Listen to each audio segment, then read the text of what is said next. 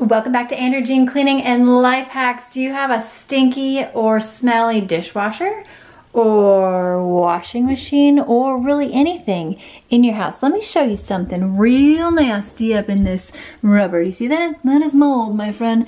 That is mold. And I even try to wipe this every time I do a load of laundry, but it just collects down in here and then you get those nasty smells. Well, I have a simple trick for you. Now, you may have tried vinegar, which is awesome. I've made an entire video on that. However, vinegar, depending upon how often, how much mold you have, the amount of vinegar that you use, it can damage the rubber right here, much like putting rubber in the back of your toilet tank if you let it sit too long. There can be issues with this rubber right here.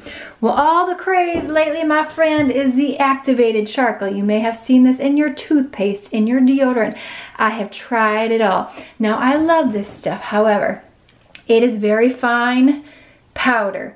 Very fine, and it can be a little bit annoying to try to clean up, so I like some good alternative solutions. This video is not sponsored, by the way, and I have never done a sponsored video on this cleaning channel at this point. So this is what I want you to do. You're gonna take a little of this. I like this. It's got activated charcoal. It protects and maintains machine parts and rubber seals. It's great for HE. And then if you look on the back of this, I'll show you how to use this, and then I'm gonna show you one of the most neglected areas in your washing machine and why you want to be cleaning it out more often. You can see right here, it's like a sponge magnet for complete machine clean. Use it once a month or as needed to protect and maintain your washing machine safe for septic tanks. So you're gonna put a little, I like to use just a microfiber towel. You could use a paper towel. It's a little bit gooey, as you can see right here. The first thing that you wanna do is clean out the inside of your rubber seals. I should have gloves on, so don't model what I'm doing right here. You're gonna get in here. I would be generous with the amount that you use. It has a nice fresh smell to it. Get in there, clean all around and inside the drum. This works for a top loader as well as a front loader like you see here. Now, as I was lifting this rubber seal and cleaning underneath it, you may run into this as well, or in your top loader. It smelled worse. It smelled worse getting all that trapped. Let me just show you a little something. Listen to this. You hear that leftover water spinning around in here?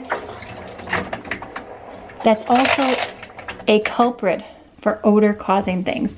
So a little charcoal goes a long way. The next step that you're gonna wanna do is clean the inside of this tray. I made an entire video about it and how to remove your tray. And then the last step that you're gonna do here is you're gonna take the rest of this bottle. Again, you do not have to use this particular product, but anything with activated charcoal, I think, works amazingly well. You're gonna dump it right in there, fill it on up. I'm gonna fill it to the max here with the remaining of my bottle. If you have a top loader, you're gonna go ahead and dump this in your top loader, right into the drum, like you would.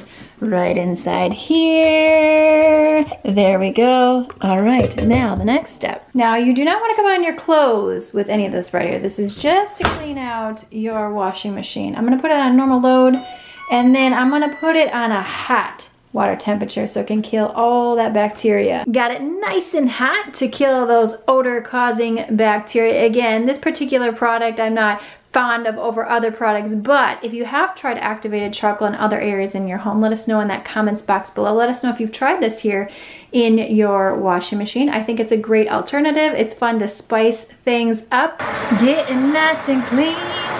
If you enjoyed the video, give it a thumbs up. YouTube thinks you're gonna wanna watch this video next, but I think you're gonna wanna watch this video. Let's see who's right.